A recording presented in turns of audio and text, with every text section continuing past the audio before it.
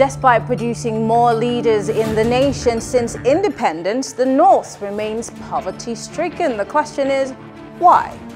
And governors past and present intensify plot to hijack control of the APC and the PDP. Well, this is Plus Politics, and I am Mary Ann Okon.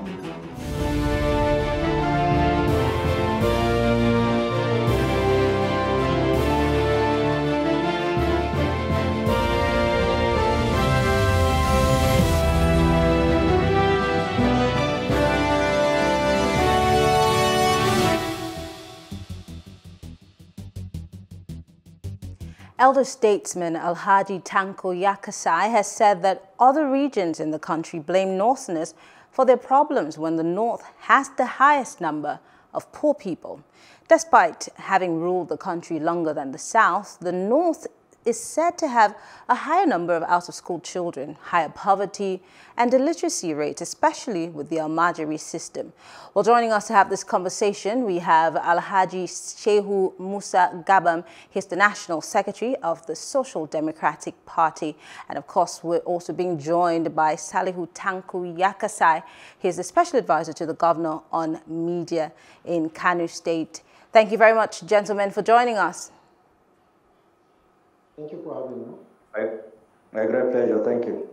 So I'm going to start with you, Yakasai, of course. The elder statesman is related to you. But then in the past, some Southerners have accused the North of plans to dominate the seat of power over and over again, and leadership positions, making it seem like it was their birthright. But there has been other cases where the North has seemingly been in opposition to the restructuring that has been bandied around over time, especially when it's close to elections. And people feel that they do this because they benefit more from the system that we are experiencing or going through right now. But really, is that the case? Is the North really against the restructuring of the country? Or is it that they have different reasons for opposing the system of government that we are asking for? Well, I think to answer your question, there are a number of things that you put together and presented as well. You know, we have the issue of the so many leaders that the North have been able to produce, and then vis-a-vis the level of the economic situation of the people in the North is not in tandem with what is attainable in terms of the political leadership. And then you have the issue of the restructuring that you asked, which is an entirely different issue. It has nothing to do with the first topic that you highlighted. But to answer your question, which is on the issue of the restructuring, I don't think anybody is per se afraid of restructuring because there is need for everybody to be able to look at what is being presented in terms of restructuring. Up to now, this case has been made several times by a lot of people, a lot of leaders. That is, what are we asking for in terms of issue of restructuring? Nobody has been able to put forward their demands in terms of what they need to be restructured. You know, everybody is just more or less beating around the bush. So there is need for people that are agitating for restructuring to be able to define what it is that they are talking about in terms of the restructuring. There's also the issue of the legality of how this restructuring is going to take place. The only way that any amendment to the Constitution can be done is through the National Assembly. So if you are proposing any other platform which the restructuring cannot take place without amendment of the Constitution, so if you are proposing any other platform that will discuss the issue of restructuring outside of the legal institution that is the National Assembly, which is assigned for amendment of the Constitution, then you see you are going into a legal lacuna, because who has given any other body the mandate, the constitutional mandate, to talk about or to carry out restructuring? Because this will involve constitutional amendment. You have to touch some aspect of the Constitution for you to be able to restructure any part of this entity called Nigeria. So there is need for people that are agitating to be able to convince the rest of the country that these are their lines, these are their proposals, and it has to be channeled through the appropriate channel, which is the National Assembly, Okay. through the constitutional amendment process, which is the only legal institution that is allowed to tamper with the Constitution or make amendments, of course, after passing through the State Assembly. So I think those agitating need to be able to put this forward for the rest of the country to know what their plan is, so that at least the rest of the country can have their own input as to how the structuring can take place. I will come back. I'll come back to you, Mr. Yakasai, but let me go to Shehu. From 1960 to 2015, in no particular order, we've had several leaders, again, I reiterate, from the north, starting from Tafawa Balewa down to President Muhammadu Buhari, who's the sitting president. But then the records, I gave a statistic when we started this conversation. There's so much illiteracy in the north. There is a high number of out-of-school children. There's high poverty rates, actually, as we speak, and especially the Almajiri system. So I'm trying to ask, what exactly is wrong with the north? What exactly is responsible for the snail speed of growth in the north as compared to other regions of the country, being that there are several leaders coming from out of that region? It should be showing in the way of life of the people and the growth rate in the north. But so if that's not happening, the question is, what's responsible for that snail speed growth?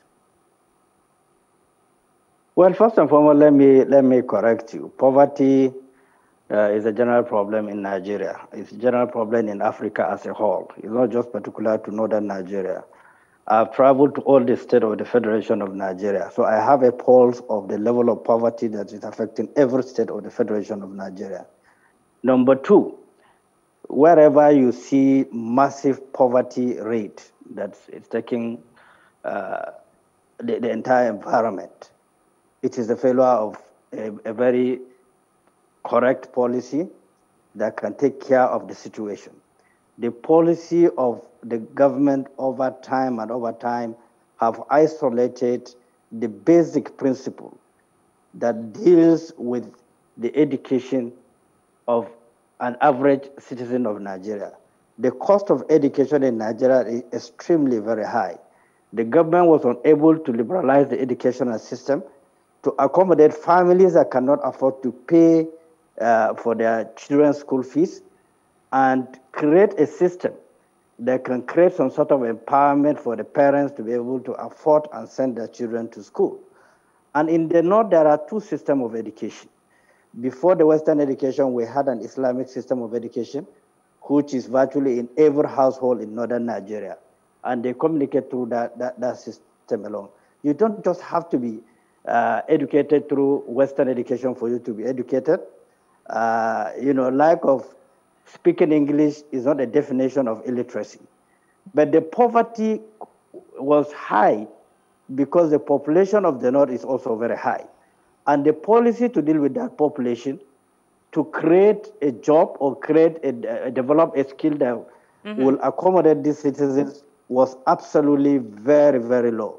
Majority of those that are in power, including the governors, have no priority in giving a massive, priority to accommodate these children that are roaming the street, or also to empower the parent to be able to accommodate or send their children to school. So it's a failure of policy. It's a failure of priority from both the federal government and the state governors as well. So I'd like to come in there, if you don't mind. You said it's a failure of government, but there seems to also be a responsibility on the part of the parents. There's Planned Parenthood Federation of Nigeria. I mean, this is everywhere in the country, where parents are told how many children they can have. They're helped to plan for the future because this affects their livelihoods one way or the other. Of course, the government has failed in their duties, but where do the parents come in here? Because you have to have a sense of responsibility, having children that you can be able to take care of. Or does religion step in here and play a role? So, you know, the thing that we say in Nigeria, that children are a gift from God, so you can have as many as you want. Could that be part of the problem?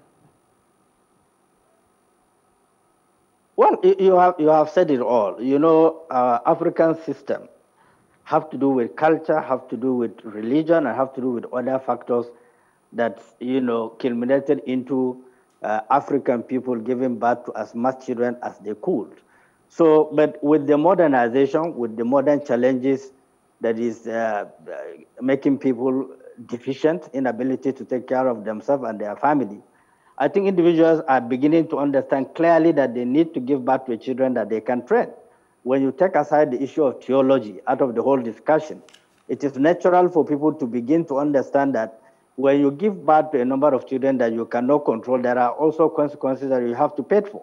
So in as much as it is a normal thing to a decent person to train his own children without shifting blame to others, it is also incumbent on the government to develop policy and program in view of our history, our past as Africans, to ensure that there are programs that are well articulated, well defined, that can take care of these children and that will take away poverty from the street. So it's a policy program. It's a failure of policy from the shapers of the policy. Like Yakasai have said, there are constitutional issues. It is human beings that frame the constitutions. And it's the same human beings that can amend this constitution in the overall national interest of the country. Okay. And it takes nothing to amend the constitution, provided the executive have the interest to amend this constitution in line with the governors supporting the process. It will go through, it will be amended, the Land Use Act will be amended, and of course, every state in Nigeria, particularly in the north, can take care of themselves, can take care of their system, because there are a lot of embedded natural resources, in every state of the federation that can take care of their population. But this policy cannot work except the constitution is being amended and the processes are being respected, and the stakeholders have the interest of ensuring that the constitution is amended for them to have the impetus to do what is necessary. All right, I'll come back to you, Mr. Shehu, but let me go back to Mr. Yakasai. The elder statesman, when he was addressing a group of people on this issue of the North being very poor, he mentioned that as much as Northerners have been in power, it does not reflect in, how much is being done for the people in the northern region. He said out of the 8 people who are very rich in this country, only 2 come from the north. Now, I don't want to believe that it's about wealth per se. Let's look at the leadership in the northern part of the country. Now, you have started with, the basics, saying that there has to be a political will. But if we have had precedents, because we're quick to say that power at the center, oh, the president didn't do this, we're very quick to point fingers at the president. But what about the grassroots level leadership? What about the local government chairman? What about the state governments? Have they led well? Can we say that they've done their jobs well? And when we look at the statistics coming from the north, because there are other issues in different parts of the country, but that of the north is very alarming, even though Mr. Shehu is saying that poverty is everywhere. But I do believe that the statistics we have in front of us tells the truth. Well, I have to agree, and to some extent, with what Shehu has already started itemizing on the issues or the genesis of why the poverty rate is as what it is. I also agree with him to a large extent that the issue of poverty is not just peculiar to northern Nigeria alone, you understand? And to address that, I think it's not about the leaders that we have in the north who have been failing the region in particular, but we've also had leaders from the south. We've had, for instance, we've had Obasanjo that has been there for 8 years. We've had Goodluck Jonathan that has been there for 5 years. Go to Bayelsa State.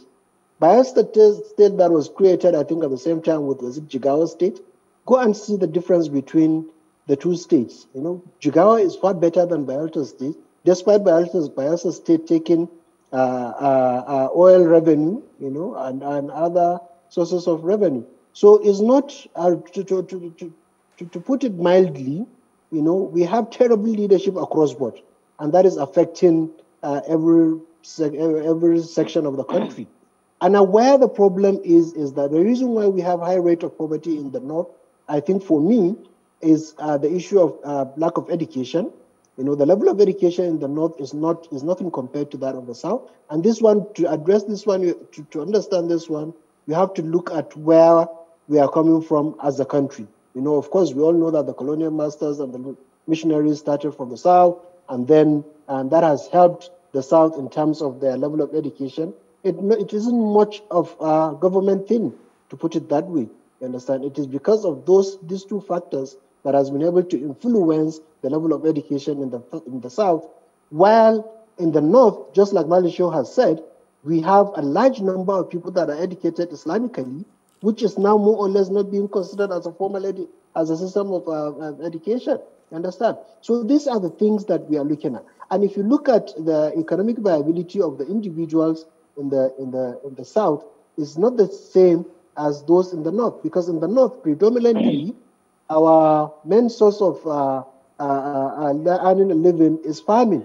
And we have all seen, since the coming of crude oil in this country, we have all seen how farming is taking a backseat because it's not being done in a large scale that can be able to become an economic tool in the country as much. And why is it not being done in a large scale? The world all over, in fact, the likes of Singapore and Asia, in fact, let's talk about Southeast Asia. They are maximizing agricultural potentials out there. And we are supposedly an agrarian country, especially the North. Why are we not taking advantage of all of the technology and all of the facilities and information that's out there to grow our agriculture? Why are we still backwards in that regard? Because of the failure of governments. You know, subsequent governments have not been able to mechanize farming. It's not a question of lack of farming tools or the ideas or the seeds, you know, that these people need to produce in large quantity, but it is the lack of government policies deliberately targeting large production, including issue of value addition to the system of farming in general. That is what has been failing the people. And this one, you cannot say it's just a northern leadership problem, because, like I said, we've had a number of southern leaders that have been there that have not taken Nigeria to the next level in terms of agricultural development. So the failure is that of the government in general. It is not of one, because as long as we cannot be able to engage in irrigation farming, all year round we wait for the rainy season to come. That's about 4 or 5 months in average. We do not engage in irrigation because a lot of majorly the governments are not putting more efforts in seeing that we cultivate our lands all year round. And this is affecting the production level as it is. And again, the lack of electricity is also hampering on the manufacturing sector, which is also by extension a value-added sector in terms of agriculture. So all these factors are all being put together to undermine the development of agriculture, which is predominantly affecting the North as a region against any other thing. Can I ask, can I comment quickly before I go to Mr. Shehu? You are obviously working in a government, and you have been saying that, you know, it's failure on the parts of government, but you work in a government, you work with the Kano State governor. What is your government doing in this regard? All of the things that you've stated and laid out as some of the problems that are being faced in the North and leadership-wise, what is your government doing to change that in Kano State?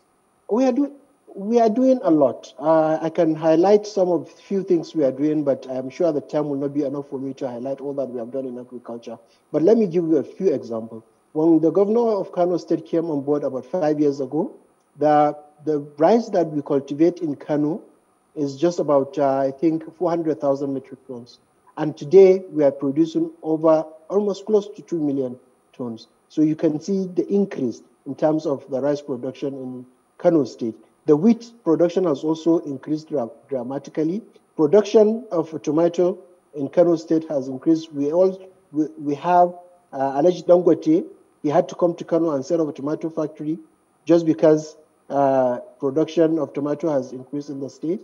And the mechanization has also been introduced into it. But like I said, is just 5 years into his administration. 5 years is not enough to turn things around. You understand? You have to build on what subsequent administration has done. There has to be continuity. You understand? Because he came and met basically nothing on ground. When he came on board, the fertilizer blending company of the state was not operational for 23 years. He was the one that revived it, and today that fertilizer company is supplying fertilizer to neighboring states, not just Kano. We don't have any problem with fertilizer in Kano. In fact, we are getting urea from the federal government, from Morocco to the federal government for this company to be in operation. So in terms of what we have been doing is enough, is good, is commendable, but it's not enough. There has to be continuity. At least when the next government comes in after Ganduje, we want to see continuity of this positive strides in agriculture, but not just in Kano State, but in other northern states. If you want to fight poverty, you have to be able to modernize agricultural sector in the region. Let me take it from there to Mr. Shehu. Just picking up from where he stopped. Government, of course, we say is a continuum, but we fail to see that happen over and over when governments come and governments go. We keep talking about leadership failure, but what about followership? Mr. Shehu, you ran as a vice presidential candidate on the ticket of the SDP. What changes do you think that, or what would you have expected from the people? Because I'm now talking about followership.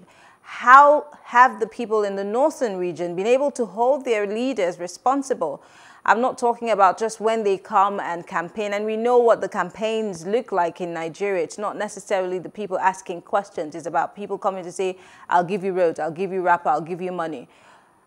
What is the role of the average follower, the average citizen in the north in terms of demanding for good governance, for good leadership, and the dividends of democracy? Is there any such thing so far? And have they been putting governments on their toes? Well, the greatest weapons against any citizen anywhere in the world is poverty. The moment you weaponize poverty, people will find it extremely difficult to exercise their right or their franchise or to complain. Because you have weaponized poverty, you have silenced them, their inability to react, or because they will be coerced or they will be intimidated. Naturally, you will find out that people are following the system very, very blindly. But I can tell you that the system is changing. Revolution is coming up very silently. Unlike before, in northern Nigeria, if one person have issued a statement, they will be just like, oh, yeah, let's go. But it doesn't happen anymore. People are challenging their leaders, they are calling them to order, they are voting against them. So there's a revolution that is coming up. But in terms of how strong is that revolution? How powerful is it? Because, you know, there can be a movement, but if the movement is not strong enough to withstand the establishment, then it will just be, you know, one of those things that happens. I can tell you clearly that the revolution is very strong, is very powerful. I piloted one of the revolution that unseated a governor, and we brought in a government, and up to today is what is functioning in my state, in Bauchi State. Once we have a governor that is not performing, the people of Bauchi will vote him out. Certainly, there is no debate on this. So you have to enlighten the people. You have to bring their consciousness to understand their right, their fundamental right to vote, and that their fingers matters. If they vote person, the wrong person, which means they have to fast for 4 years. They have to wait for 4 years to change that person, except if the... Oh, I think we have a little person issue become incapacitated. Hello? Yeah, we had a little... Let me go back. Yeah, let me go back a little bit to some of the statistics you have generated. I've been to Singapore, and I've studied their capacity, the vision of the leader who led Singapore into what it is to the 21st century country. I've also understand the pattern and the way the South Africa is going outside the late president of South Africa. So it's an African issue. It's a kind of sickness that we have in Africa. And the feeling of the leaders is that once the citizens are being empowered, they will be rebellious against the leaders. Unless these mentalities are being changed, that empowerment of people is strengthening the power of a nation. It will make the nation more viable, more economically attractive for investors, and so on and so forth. But in the environment that we live today, the moment you are being or you are acquiring some sort of muscles economically and so on, the system will start haunting you. This applies to all African countries. Unless the Africans change their mentality and allow the economy to grow for the betterment of the citizens of the entire Africa. Northern Nigeria as a whole is a fundamental block, and we have everything it takes to develop. There is no reason for poverty in Northern Nigeria. The moment a restructuring is allowed, the Northern Nigeria will go to every level, every society is looking forward to. Governors will be held accountable. They will develop their infrastructure in the state because they will develop resources to deal with the citizens of the state. So these are about policy issues and allowing the policy to function. Thank you, gentlemen. Unfortunately, we're out of time. I want to thank you very much, Mr. Yakasai, Mr. Shehu. Thank you for joining us live on this conversation. We will continue to talk about the North in subsequent shows, of course. And as you are in your different states, you obviously will be working to make sure that you change the statistics coming from your region. Thank you for speaking with us. Thank you for Thank you. My great pleasure. Thank you. All right. Well, we'll take a short break, and when we come back, we'll be talking about past and present governors. Yes, they're all working together to hijack the APC and PDP party leadership. Stay with us when we come back.